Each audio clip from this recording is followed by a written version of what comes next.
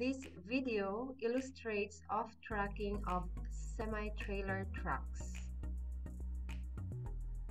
Off-tracking of turning vehicles should be taken into considerations along the curves and at the intersections. Off-tracking is the characteristic that is common to all vehicles, although it is more pronounced with larger vehicles, in which the rear wheels do not follow precisely the same path as the front wheels when the vehicle makes a turn on a horizontal curve.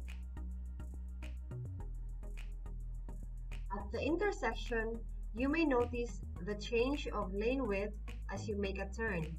This change in lane width is provided to accommodate off-tracking of vehicles, especially long vehicles.